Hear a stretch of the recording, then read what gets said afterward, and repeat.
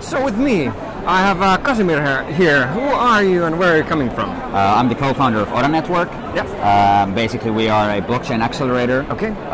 Where we provide a platform for distribution and funding for aligning interest in the crypto market.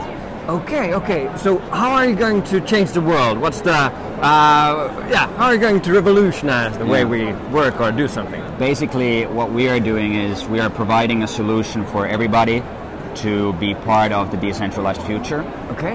When ICOs came last year, at a very wide, spectrum of hype.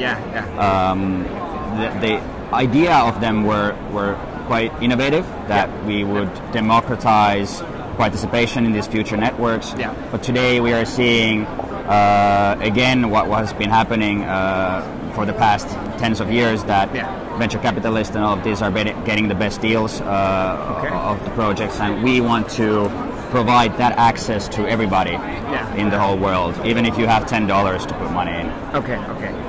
So what kind of large cap companies or business models are in danger if you become a unicorn or a star? Yeah. So what kind of businesses are in danger? I think like this is a time where old legacy models needs to be adapted to what's happening, and especially when these crypto companies are formed in this kind of a foundation-like networks where the users are not the product but actually the owner of the whole business. So I think like middlemen